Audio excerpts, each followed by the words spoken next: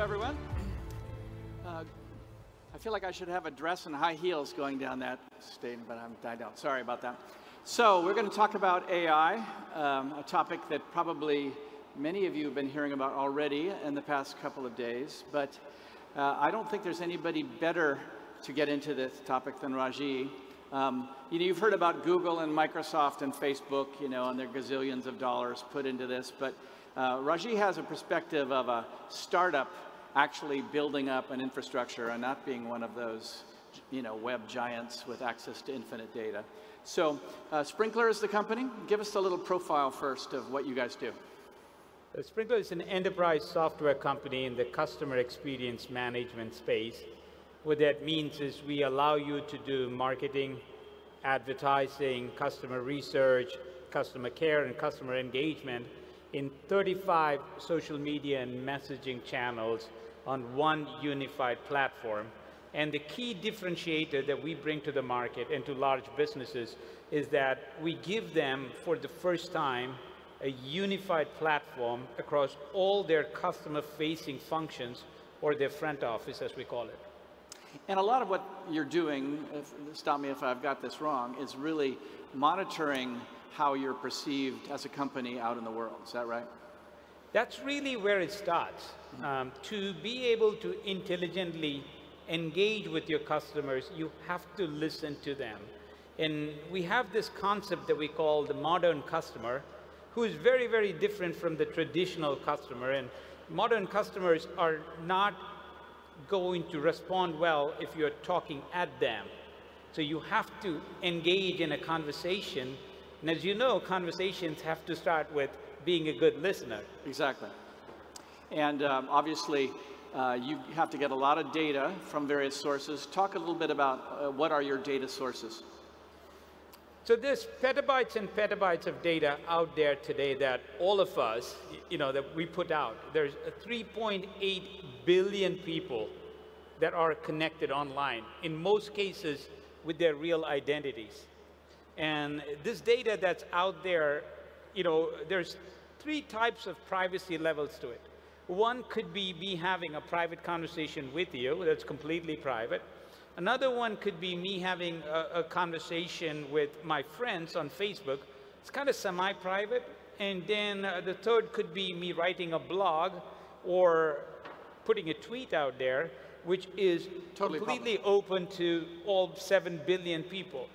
So we start by bringing in all the data that's legally available to you as a company or as an organization. And that means all blogs, all forums, Twitter firehose, all data that you have access to in semi-private channels. And if you connect your own LinkedIn account, or Facebook account, or Twitter account, then we can bring the private messages that are addressed to you in the mix as well. So that's the main source of the private messages, would be something like on LinkedIn?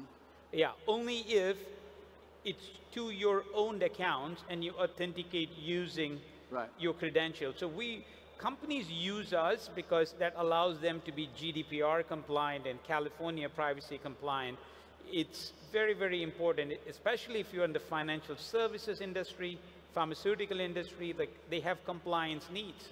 Mm-hmm. So you can't just take this data because it's public. You have to respect the fact that this data is owned by the consumer, number one, and it's subject to all the regulations and the rules that the owner of that data is going to put on it, like Facebook or Twitter.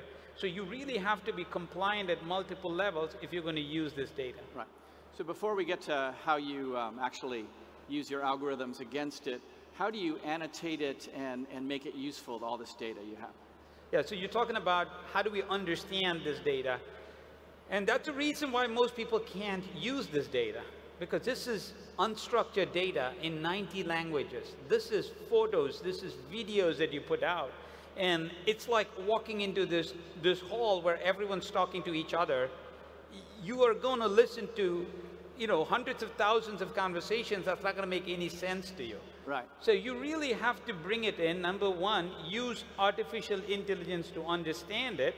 And once you have models that help you understand sentiment and places and things and intent, to get it right, you have to annotate it and train these models for every industry and for every use case. So we literally have, we've developed models, we've taken all open source models, and we literally have hundreds and hundreds of people who are annotating this data all day around the world. Right. And you give a couple of good examples of the context, how one word means one thing in one context. Could you lay that out? Yeah, sure. A simple example, if you're United Airlines and someone says, hey, I hate you, United, or United sucks, how do you understand whether you're referring to United as an airline or the word United, right? If you're Microsoft... Or Manchester United, right? Manchester United. Right. If you're Microsoft, your product names are called Windows and Office, and you have to be able to differentiate when people are talking about your product versus a door or a window. A couple other good examples are common words like the word return. If you say, hey, I want to return my product, and you're a retailer, that's a terrible thing. That's a negative sentiment right there. But if I'm in financial services, I'm a bank or an advisor, and someone's using the word return, that could be a good thing. Could be financial return. You have to understand the context. Another one would be, if you're a video gaming company, the word sick could mean, like, it's amazing. Oh, that game is sick. But if you are in the healthcare industry, sick could mean something. Sick could be different. Okay, so let's take the next step. So you got the data, you got it annotated. So just describe the process of getting insights from that data. So the first thing we do is we suck in data in 90 different languages, and we have to understand photos and videos, so we use captions, so we read images to understand whether there are people in it, are they smiling, what things are there. We try and get location data, so we know where this data is coming from, we know the source of the data, and then what you start doing is breaking these. If it's long form, we have to break it into phrases or frames, so you now know what the intent is in each sentence or phrase. And then you got to get subject, object, and verb. So you're really understanding like human beings do. And then you are using models to find out whether this is a good thing or a bad thing. You're connecting to product catalogs to understand what part of the product are you talking about. If you're a hospitality company, we use algorithms and AI to find out whether you're talking about service, you're talking about rooms, or the restaurant, or the swimming pool. Then you find out what characteristics are you describing. Are you talking about smell, or price, or speed? And then we aggregate this using industry models, and then score them positive or negative, and geocode them so we can queue it up, and you can get insights, location insights, you can get product insights. We have data on about 33,000 companies organized by industries and countries. Right. So you can benchmark it, you can detect crisis, you can get innovation ideas, you can find customer complaints, you can route it. Right. And so let's talk about the hospitality example. You mentioned smell. I just throw that out there. But you know, you get a bunch of sentiments about smell. You could realize, well, maybe there's a problem in your hotel, right? Right. And then you were talking also about like a public safety kind of a situation. What would be sort of an alarm type situation that would happen like in a hotel or something like that? Yeah, so we have most large global companies, especially the ones that are digitally savvy at this point as Sprinklr customers. And many of our hospitality clients use Sprinklr in mission critical ways. And one of those is crisis detection. And we actually had this happen multiple times with our clients where, you know, God forbid there's a shooting or there's a violence somewhere on the property. The difference between picking up that first message quickly and alerting the entire organization versus waiting 10 minutes or 5 minutes to respond could be the difference between saving, you know, a few lives and getting a lot of people injured. What would be the early warning signal in that case? I mean, like a tweet or something else? It could be a tweet, it could be an alert, it could be a post. Right. but essentially any kind of something that triggers right. the Sprinklr early warning system that is trained to detect crises. Right. And basically that would negative sentiment with any of the fear keywords that the model trips on, and the volume quickly increasing. Right. So we do volumetric alerting. So Right. you can say, well, this is not a usual one because we went from 1 to 22 messages in 13 seconds, which is right. very unusual. Right. So besides the kind of real-time alert crisis management scenario, talk a little bit more about sort of business trend analysis. Well, business trends is very, very powerful. First, you want to understand what opportunities do you have to innovate and expand. I'll give you an example. So McDonald's is one of our customers. And as most of you know, a few years ago, McDonald's they were trying to revive their growth. And McDonald's was seen as a fast food restaurant that was not very healthy. And so they did focus groups, and the conclusion was, hey, maybe we should offer healthy options, and they right. put salads in stores, and people didn't go to McDonald's to eat salad, so that didn't take off. Right. And when they looked at public data, the voice of the customer, they discovered that people were looking for breakfast items outside of breakfast hours. Like you're going home from a party at 1 a.m., you're a college kid and like, I'm hungry, I want to have breakfast now. Right. Or you're like showing up at noon and you don't want to really have a heavy lunch. You right. don't want a burger. So you're looking for pancakes or muffins or whatever. And so they found out that tens of thousands of people were looking for breakfast, and they got the idea to launch all their breakfast from that. Right. And they validated it by looking at data over time. They launched the product, and publicly they credit that product launch with reviving like a decline that was running straight for 14 quarters. Right. So you can have like highly impactful product innovation ideas. L'Oreal came up with the idea of a high-end travel moisturizer.